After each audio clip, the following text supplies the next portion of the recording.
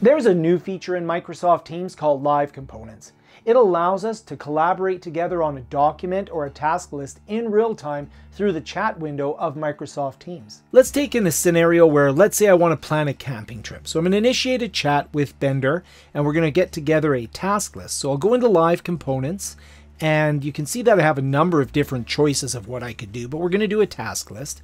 And I'm going to go in, I could title it, I could begin putting some items in there, but I'm just going to send it as a blank live component over to Bender. And you'll notice that it synchronizes. And when it synchronizes, it'll be on both on my account and he'll receive a notification. He can accept the chat and now you can see that it's at both locations. So both mine and Bender's computer are both showing this shared document, this live component. And as we go through and start working on the task list, anything that's typed on one end of the chat will appear on the other end of the chat as we build this document together. Now, you'll notice that the initials appear next to whoever's doing the typing. So if we had several people involved, we would be able to see everybody's contribution and we'd be able to see the initials as they were typing them in. So that gives me a good way of seeing who's typing in which element and we can discuss it. Now, another thing that's really handy to be able to do is once I put in these components, of course, we can edit each other's input. I can also go in and I can put an assignee in there. So either I could say I want to do this task or I could say you do need to do this task. And you'll notice again that it appears as an attendee.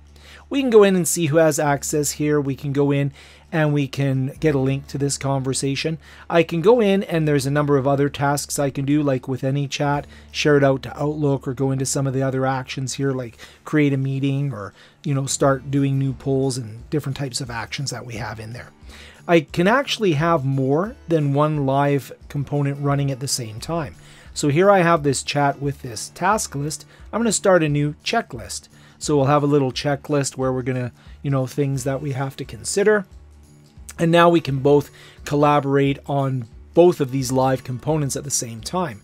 So I'll start this off. I'll send it off to Bender here. He will receive notification. Well, he'll just receive it in the chat that this things to consider is there. And maybe I'll put in some sort of element, like we're going to need to get some, I don't know, radios or something. So I'll put that in there. It'll synchronize up to Bender.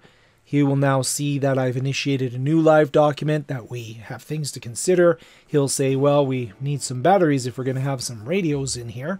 And then that will, when he sends it, will go directly over to me and I will see it in there as well. So now we're collaborating there as well. And if I go back to the old one, so let's say, for example, I want to add a new task to the old live component, it's still part of this chat. If you didn't see the live component icon in your installation of Microsoft Teams, it could be that you're not enrolled in the public preview. Check out this video where I talk about how to enable public preview for yourself and users in your organization. See you in the next video.